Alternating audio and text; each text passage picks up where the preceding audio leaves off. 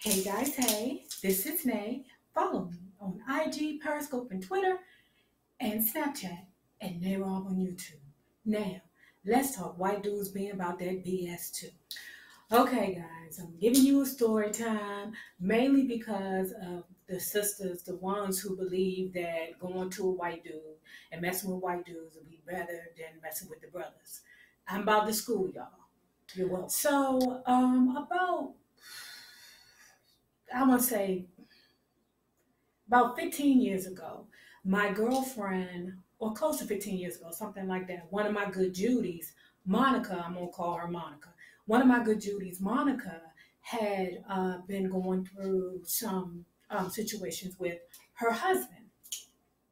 And he just all of a sudden just woke up one day and was like, "Babe, I'm leaving you. Yeah, I cheated on you. Yeah, I crashed up all your cars. Yeah, we got kids together. Yeah, we married, but I feel like leaving you right now." And, to be honest, she wasn't really upset about it. She was happy. She was like, "Good. Now I'm finally free. I'm free, Jesus Christ. I am free." She went into instantaneous party mode.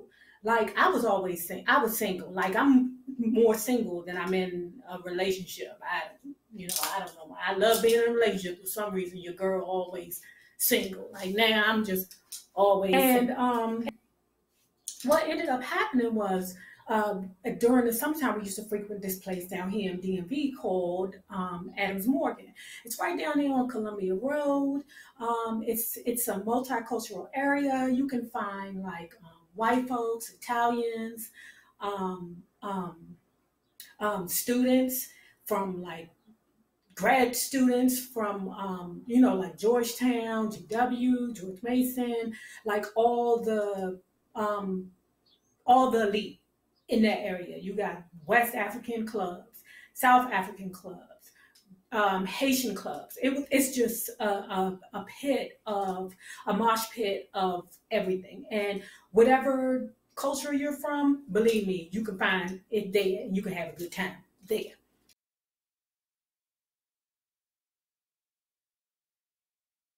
So one day, it was about six of us. It was, I'm not going to say everybody's real name, but it was me, Monica, because me and her, that was my partner in crime. That was my Cagney, and I was the Lacey, right? So it was about six of us. It was me, Cagney, and we're going to say this other girl named Sierra. So, and it was a couple other girls, but altogether it was six. So one day we went down to Adams Morgan, and my girl Monica, oh, she is a drinker.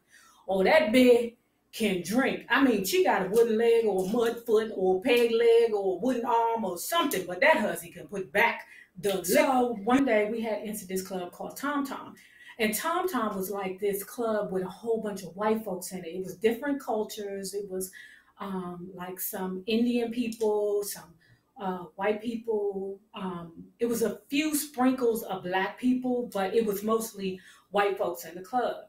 And in the club, me, Sierra, and one of the other six was there while Monica was on the floor. I mean, Monica was getting down. She was, over there in the corner doing what Monica do over there, right? Like I said, she was free. She was off the chain because she was finally free of being married to this guy who she was so committed to, and he just didn't treat her. Me and Sierra became engulfed into a conversation. Yeah, man, girl, yeah, so you still dating such and such now? You still dating such and such? No, I ain't dating him no more, girl. You know I don't be keeping up with dudes. You know I am. In love today and hate the mother sucker tomorrow. Then we look over. I said, Sarah, man, look at Monica. Look at Monica over there making out with a white dude. I said, this bitch right here. I said, but I'm going to punish her. I'm going to let her stay over there. She gonna keep kissing him. Since she want to kiss random strangers, what's going to happen is she going to stay over there. That's what she going to do. Let her stay over there. So about 5 minutes later, me and Sierra looking at the clock going, oh, she been kissing that stranger for about 5 minutes. You think we should break it up? You think we should go over there and break it up? Sierra was like, "Nay, you wrong." I'm like, "Yeah, I am wrong, but it's funny." So it's funny. I go in there and I put my hand in between them, and hey, that's your friend. You know him. Y'all go together. That's your new man. Excuse me, sir. What's your name? How you doing? Yes, I'm that girlfriend that be messing it up for the ninjas. Y'all mad at me. I know ninjas. Y'all looking at me right now like I hate hussies like her. I know. So after the club, we went to where our cars was, and the way Adams Morgan is set up, there's no like parking. Everything is residential parking. So we ended up having to park in a residential area. So on our way through there, we had went to this 7-Eleven. So back then I was smaller. I can get the eat a Snicker bar every day, and I was over there like looking at the Snicker bars. So this dude had came up to me and was like, "You want this Snicker bar? You want a Snicker bar, baby?" And I was like, "Yeah." He was like, "You don't want that Snicker bar. You want this. You want this one." I said, I don't want that. I don't do whatever it is you talk about. I don't need nothing that big in my life. I don't want that. Girlfriend, I didn't even notice that my girlfriend was over there talking to another white dude. And I'm talking to like this white dude I was talking to, he was very attractive. He looked like a Kennedy. Like a Kennedy. And y'all know how fine them Kennedys look, right? So, he just made it very clear to me that, yeah, I find you attractive. And I'm like, I didn't take it for serious because I think that white dudes don't find us attractive, but obviously them white dudes did. So she talking to a white dude with blonde hair and blue eyes. I'll never forget him because he was like, he looked like his name could have been Biff or Bob or Dick. So she came strolling over here to me and she was like, "Nay, they saying they have an after party at their house and they want us to come." I said, "Babe, white dudes don't have after parties, babe. Didn't you see Animal House? They don't have after parties, girl. So she was like, "Nay, you coming. We was like, "Yeah, we'll be there. We walking down with you now." I was like, this hussy right here. Oh my God, this hussy. Okay, babe. All right. So we walking down there and they lived in like one of them beautiful brownstones that like you see in the movie House of Cards. Like, y'all know, anybody from the DMV know that we have big, beautiful brownstones. And all of them were in grad school at, I can't recall whether it was GW or whether it was Georgetown. I can't remember.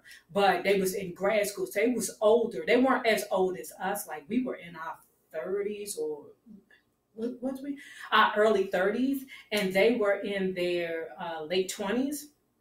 But anyway, they were still older. So we went there. Oh, and it wasn't nobody there, y'all. It wasn't nobody there. Or it was people there. It just wasn't no more people there. It was just them. So they was like, "Yeah, come in, sit down." So we sitting down. My girl, she drunk as a mug as usual. They offer her more to drink. She like, "Yeah, I'll take some." I said, "Man, do you even know what white dudes drink? Do you even know what they drink? What do they drink? What do they what do white dudes drink? I don't know. Michelob Light? I don't know." But the bitch was ready to drink. 3 white dudes there. Okay. It was one sitting in the couch and the 2 we walked up with.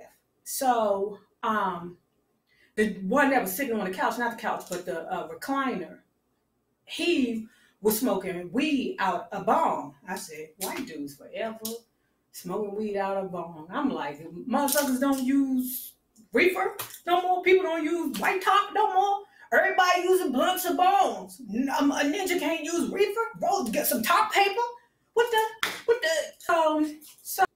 So me and my girlfriend sitting next to each other, and the one that was asking me that I want a king size had sat in between us. He put his arms around us like, and but he wasn't really like listening to us. He was just steady busy looking at her, licking his lips, and looking at me, licking his lips. And I started noticing, wait a minute, what's going on? But I'm staying quiet. And my Judy just carrying on a conversation with him, but she drunk, remember that. Now I'm sitting on the side of him, and then all of a sudden, he say, So have you ever been with a white dude before? I'm saying white dude. Have you ever been with a white guy before? And my girlfriend just talking and talking. I don't know what she was talking about. She could have been talking about streetcars and I don't know what she could have been talking about. But this husband didn't even realize that he had switched the conversation from eating popcorn to sleeping with white guys. So then I said, "Oh, these ninjas trying to fuck. That's what the heck is going on. They trying to fuck." What had happened was my girlfriend still steady carrying on the conversation. She don't know what the freak is going on. I'm sitting there. I'm just looking straight ahead. The white dude to the right of us was, trying to make conversation with us. Oh, with me. And I was like, no, yes, And then the white dude sitting in the recliner was like, "You look tired. You want to take a nap?" A nap? I said, "Oh no. Oh no. Oh no. Oh no.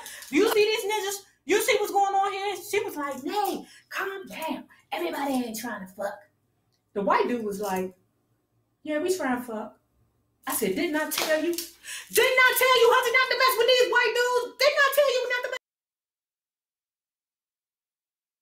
So, when they came back, they came back with two more dudes. So they must have knew that those other two dudes were coming. They all conversing amongst each other. And I was like, "Ben, it's about to be peanut butter and mayonnaise all over here. You hear me? It's going to be peanut butter and mayonnaise all over these walls, all over the floor, all over the place. These white dudes got plans for us, Ben. They got plans for us." She was like, "Nay, if they had plans, they would have been jumped on us." I said, "Ben, all they need is a yes, because they don't want to bring charge. But white dudes do take vagina. Haven't you seen the movies? I've seen the movies, bitch. They take vaginas in the movies now. You don't want it, and I don't want it." So I said, "Ben, I'm about to stand up. Ben, if you don't stand up with me, Ben, I'm going to leave you here. And you're going to have this fight with all these ninjas by themselves. You feel me? That's not about to happen. Nay is not about to get involved in this BS. So when I leave out this door, I'm going to call your daddy, and I'm going to tell him where you are. But I'm not doing it." When we got out that door, I said, "Now, Ben, I hope this teaches you a lesson. Them ninjas ain't know our names. They didn't walk us to our car. They didn't ask us for our number. They didn't ask us for nothing except for our vagina. Do you feel me?